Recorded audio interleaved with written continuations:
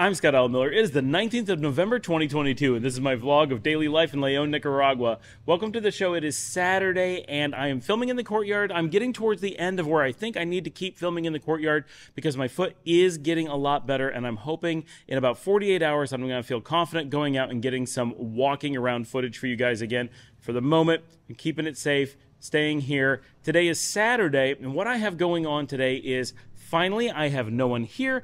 Nobody needs me. It is quiet, and I am taking the entire day to work. I know that doesn't sound very exciting, and I bet a lot of you are like, that sounds kind of awful. Why would you want to do that? I am someone who gets very stressed out when I get behind on work, and I have a lot of work to do, and the past week or a little bit more has been extremely busy, and just a lot of new things have come up, whether we had someone quit, we had a new person get hired, new projects are coming up, things that we're looking at and evaluating, just a lot has happened. And so because there's been so much movement and different systems have been changing around, and sorry for the ice cream bell in the background, there's just been so much happening that I've gotten a bit behind. And so this is Saturday. So starting on Thursday night, I was right on the verge of not being able to get the videos out for you guys. And so I worked like crazy on Thursday night and crazy yesterday morning, trying to get enough done that Valentina could get thumbnails done, that we had enough buffer that we could make it to Monday. And we managed to do that, but it was a crazy push and I had absolutely no time. I was running in and trying to get videos done as fast as possible, and I don't like having to do that. So today I actually have some of the best quiet time that I've had in as long as I can remember. I am here at the office with my courtyard studio, as I'm going to call it, and I'm using this time to actually get caught up so that I can feel comfortable having a bunch of things under my belt. So I've got like regular work that's getting done. I'm answering customers, responding to emails, getting the vlog as caught up as humanly possible. So I'm actually recording this on the 19th as things are happening, even though it's not a very interesting day. And I've got very, very little left to catch up. And my main channel, Sam IT, now has many videos recorded, multiple ones edited, and I'm working on building up. My goal is to actually record it an entire year in advance. And then, of course, as news items or something really interesting happens in the industry or someone has a question I need to answer, I can jump in and answer those, but I will interject them as secondary videos in a week. And I want to have at least one video coming out every week for a year. So that's going to take a bit to build up a year of backlog, and I want to get that done or get as close to it as possible before we go to Christmas in Texas, because I don't want to be recording Sam IT while I'm there. I want that done and just all set up so it's automatically scheduled and bringing those out while I'm there. So working to get that done, and that is moving along really well, making great progress on that today. I did get multiple comments from people on how good this setup looks, and I moved the camera to a different angle. I'm trying a few different little shifts, a little bit different lighting, different part of the day. I think we have the audio figured out with the Tascam. I had to turn off the auto leveler, and the one video I did previous to this one, because I don't record them in order necessarily, it sounded like it was fixed, and the Olympus just looks amazing. Consistently, everyone says, ooh, that looks really good. What is that? It's the Olympus OMD EM1 Mark II with the Mzuiko 25mm f1.8 at f1.8. No polarizers, no nothing like that. Just very basic, and it looks absolutely amazing. I'm actually quite some distance away. I cannot, you know, we're gonna see if we can. I can't touch the camera. I can't even get halfway to it. That's how far away I am from it. But that gives a really good separation with the background. Wow, it's really struggling to bring me back into focus there. One of the complaints with the Olympus, its focus is good, but it's not lightning fast. That is one of the things. I mean, obviously a Sony is known for how good their autofocus is. It's just boom and it never loses you. But I don't like the way that Sony's look, and I don't really want to go spend a lot of money on one. Don't get me wrong, an FX30 is affordable and absolutely amazing. And if I was going to get a Sony, the FX30 without a doubt is what I want. But it doesn't make sense. It's not what I'm going to get. If I could upgrade my camera, it is the Fuji X-H2, not the S, that I would want.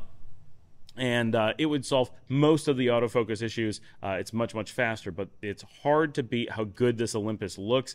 And I already have it and have an amazing set of lenses. So I love getting to use it. And it really is great when I get feedback from you guys that it looks so good, because I think it looks great. And I know how much effort I put into selecting this camera and these lenses and having the options that I have. And I just love how it turns out. So thank you. And I will do my best to record more with this. And like I've said before, when we move to the new digs in almost exactly 2 weeks, we're under 2 weeks at this point, which is great.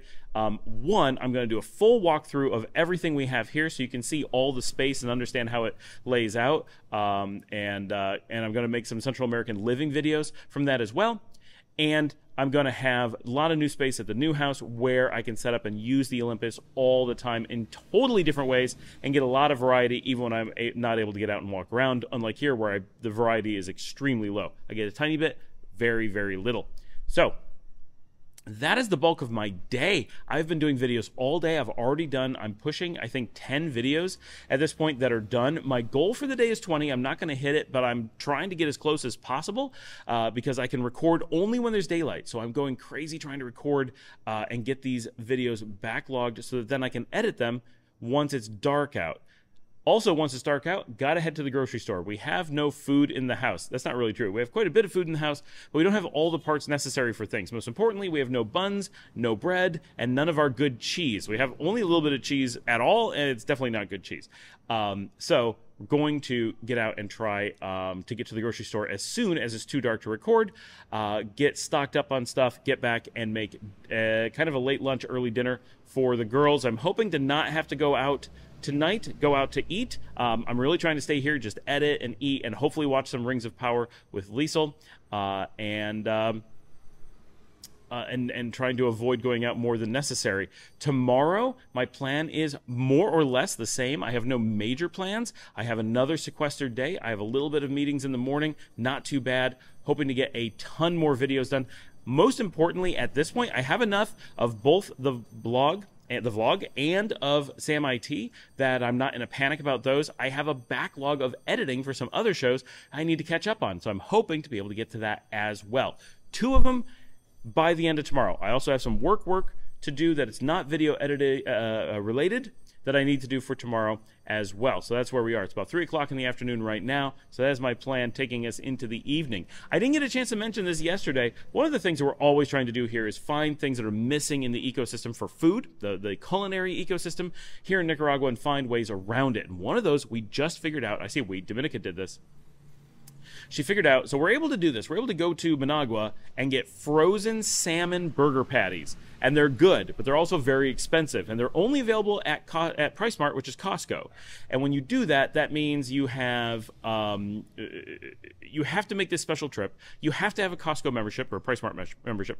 And you have to then bring it back frozen. And then you have to store it in the freezer. And then you have to eat it within some reasonable amount of time, quite some time because it's frozen.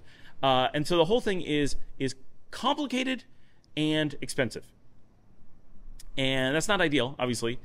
So she's working on making her own salmon burgers. And last night she worked on that and came up with one, or found a recipe for one or something. That was excellent. So she made salmon burgers for the first time last night, and we all really, really liked them. So we're looking forward to that. And then it's using salmon that comes in a can, which is far cheaper and can be stored for a much longer period of time and doesn't require refrigeration, which is costly, right? The more things we have to store in a freezer means the more freezer space we need, the more freezer energy that's going on. That would be condenser energy, obviously.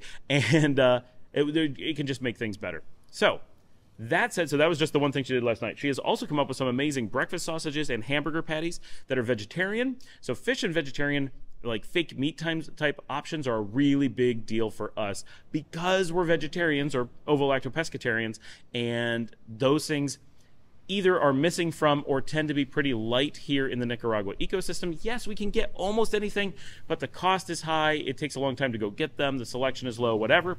Being able to make that at home is a game changer for us because we can make it at home or at the restaurant, and we are closing in on hopefully having a private chef in the next 12 days or so, and being able to teach her to make those things is a really big deal. It just makes our lives so much easier and saves money.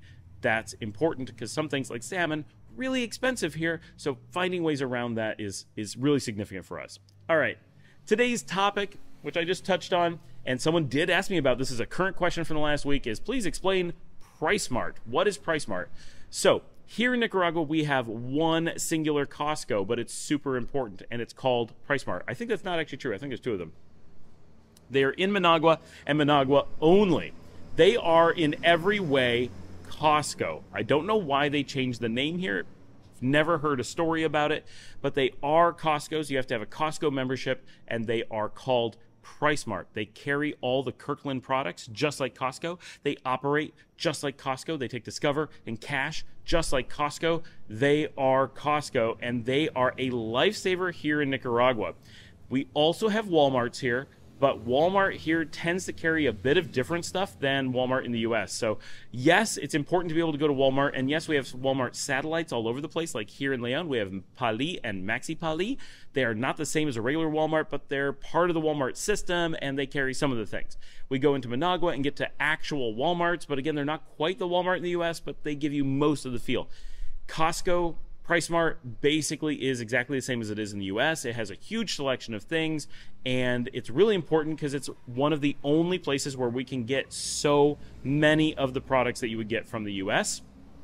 And obviously, if you're Nicaraguense, you may not care at all. It may be a really minor thing. But if you are not Nicaraguense, if you're from the US or Canada or Mexico or any place that depends on Costco and it's a major part of your ecosystem, having that here means we have access to, even though it's 90 minutes away, tons of flavors and products and concepts from home, and it's really important. And they sell a lot of things you may not think about, like pizzas and cakes. Surprisingly, Costco cakes or PriceSmart cakes are sold all over the country. People drive in with refrigerated trucks, buy as many as they can fit in their truck from the store. They go through like cart after cart after cart, just cakes.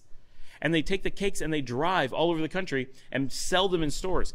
Here in Leon, we have multiple restaurants and hotels that sell PriceSmart cakes, and they advertise it. You go by, they have big signs, we have PriceSmart cakes. You go in, you can order ahead. They will go to Managua and get them and bring them there. They have ones ready to go in the store. Some of the grocery stores sell them. Like, it's a big thing. People look for them because they're excellent cakes, and actually getting American style pastries of that sort is relatively difficult in the country.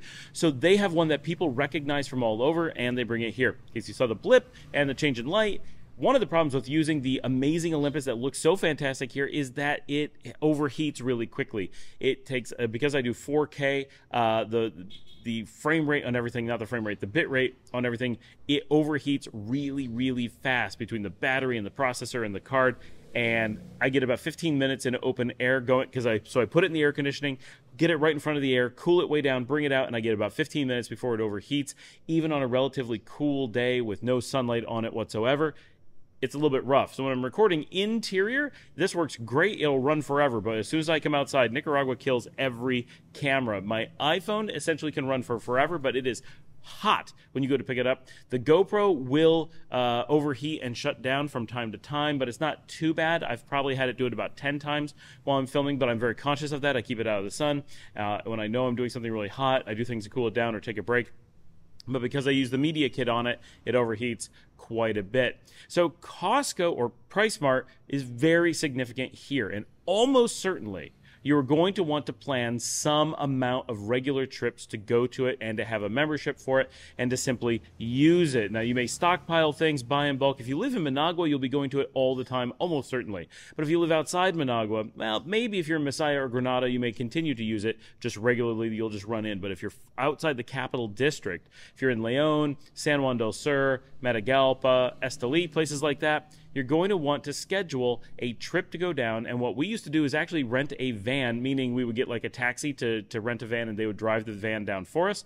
We would load it completely and bring it back and have all of those bulk supplies, whether it's paper or pastries or flour or whatever. We would get it in big bulk there and bring it back. PriceSmart is so significantly cheaper than most things in the country. Now, keep in mind, it is not the place to go get, pineapples, because pineapples are cheap on the street.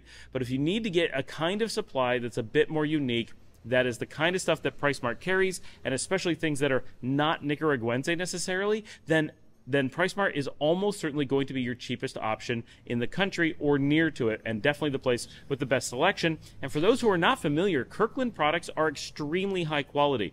One of the things that PriceSmart has done, or Costco, has made their Kirkland brand, while its logo is really goofy, the quality that they maintain is extremely high. One of their rules that I'm always told, and I totally believe it, is that in order to get the Kirkland brand onto something that you must have met or exceeded the quality of the major competitors in the market. They don't have to be the best. It's not crazy, but you do have to be as good or better. And so getting their peanut butter, it's better than most of the brands. I would put it second only to Peter Pan. I certainly prefer Peter Pan, but Kirkland is the only acceptable alternative for all of us. We can get wine from them very affordably, and it's good. It's not the best, but it is quite good, better than the generic stuff in the store. And so on with nearly every product. You know that if you're getting Kirkland brand, it is at least going to be good enough, probably really good, possibly the best you're going to be able to find. So it's going to be almost certainly a huge part of your personal experience in Nicaragua to one way or another be using PriceSmart. I'm not saying you have to rent a van. I'm not saying you have to go crazy. I'm not saying you have to get all of your bulk products there, but chances are at a very minimum, you're going to end up wanting to have someone who has a membership there and have them do shopping with you or take you with them or whatever, and at least get a small number of items, because there's always going to be something that you miss or that you want or that it's cheaper, and by doing that, it'll make the experience a little bit better. Not the cost of living is high here. The cost of living is incredibly low, but part of that is being able to get the things that you want at good prices. That's how you do it. It's weird to find that PriceSmart is the answer to so many things. And what's really interesting, because of all that, because the prices are so good, there's such a great selection, and it's unique items you can't get anywhere else, Costco or PriceSmart tends to be used by restaurants and by hotels all over the country. You see people just from every single institution that you will ever run into, except for the little local places, and they go in regularly to stock up and bring supplies. Now, of course, they use other suppliers for different things, and they manage to keep themselves unique,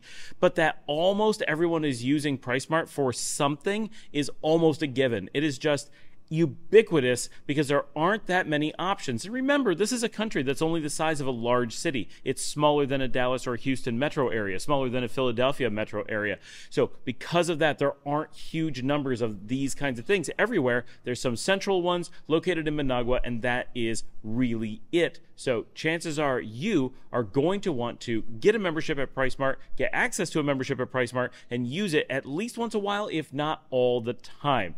Thanks for joining me. Please remember to like and subscribe, leave your comments below, ask any questions, comments, everything. I think I said that twice.